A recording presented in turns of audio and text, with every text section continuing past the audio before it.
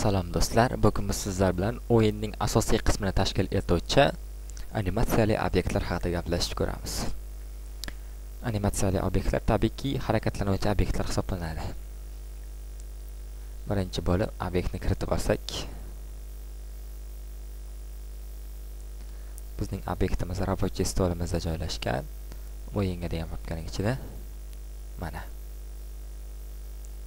mana shu obyektni bu yerda bir nechta ko'rinish ko'rinib turibdi. Biz mana shuni ko'ramiz, yurgizamiz. Ya'ni bitta quyonni olib qolishimiz kerak. Buni animator oynasiga boramiz.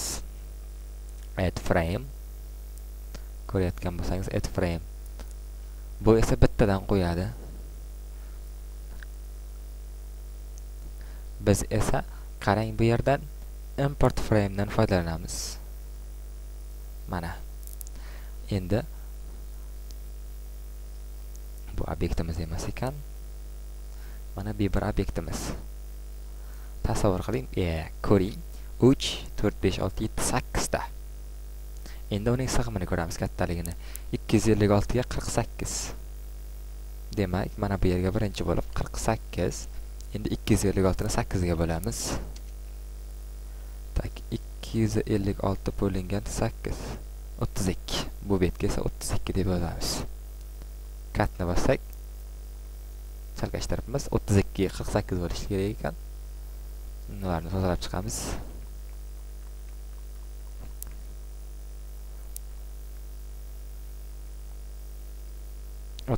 ga 48.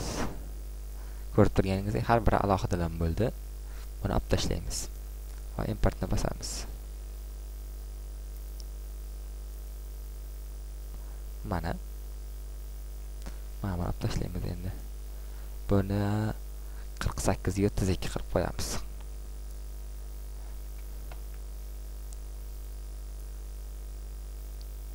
Juda ham tez.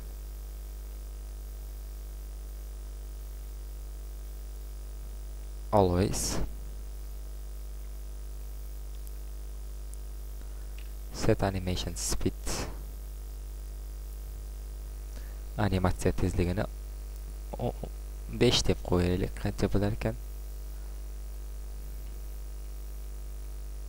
Mana ko'rib turganingizdek, biz siz bilan animatsiyani tuzib oldik. Ana endi buni yurishni chizib chiqamiz.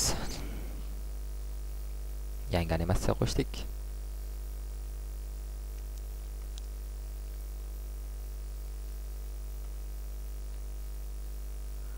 Hammasini belgilab olamiz.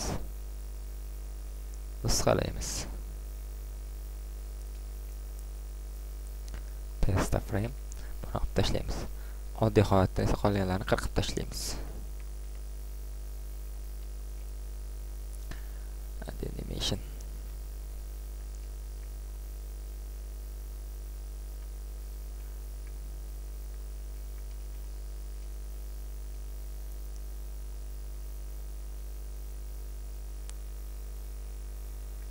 Bu yoqqa qo'yib olamiz.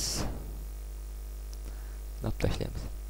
Endi qarang, mana shu yerda flip frames horizontally degan narsa bor. Ya'ni xuddi shu holatni horizontaliga og'daradi.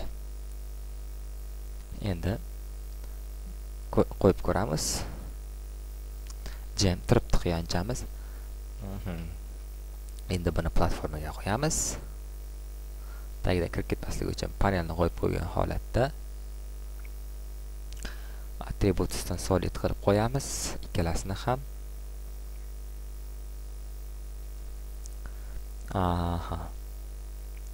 Endi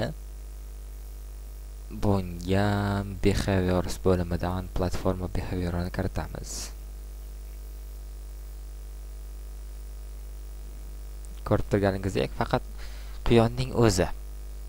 Endi o'ylab ko'ringchi, bunga animatsiya bilan qo'shib kiritishligimiz uchun, ya'ni quyonimiz o'ngga yurganda o'ng animatsiyasi ochilishi kerak, chapga yurganda chap animatsiyasi ochilishi kerak. Mana shu narsani hozirgi darsligimizda sizlar bilan ko'rib chiqamiz. Hozir birin-ketin siz bilan qilgan ishlarimizni takrorlasak, ya'ni animatsiyani birinchi turish holati har doim eng birinchi default animatsiyasi bo'ladi. Ikkinchi animatsiyalarga esa u yoq bu yoqqa yurishligi kiritiladi. Mana bunday kirganingiz holatingizda mana pastda har bitta kadr animatsiyasi kiritilgan. Orqasida pushti bo'lganiga e'tibor bermang. Bu o'yinlarda olingan rasmlarning orqasi ko'pincha pushti rangga o'tib qoladi.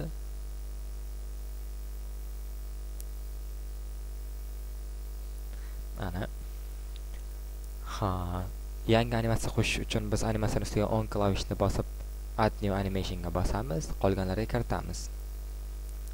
Angel uning aylanish hodisasi 0 ga teng bo'lgan. Ma'qul. Add sub animation esa animatsiya ichidan animatsiya qo'shish. U uncha-munchaga bizga kerak bo'lmayapti. Mana ko'rganingizdek, u animatsiyaga bog'liq holatlarda qo'shiladi.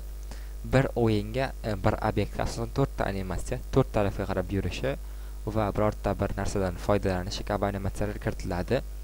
Qolgan animatsiyalar esa qo'shimcha. Sub animation esa birorta bir detalni olishi. Masalan, quyon sabz yurishi mumkin, kartoshka terishligi mumkin. Va shunga o'xshash mayda detallar bilan shug'ullansa, har biriga alohida animatsiya bo'lsa, unda sub animationdan foydalanasiz. Qolgan holatlarda esa oddiy animatsiyalardan foydalanganingiz ma'qul. Hozir videomiz 6,5 minutga yaqinlab qoldi ekan. Keyingi videoga o'tganda sizlar bilan animatsiyani boshqarishlikni ko'rib chiqamiz.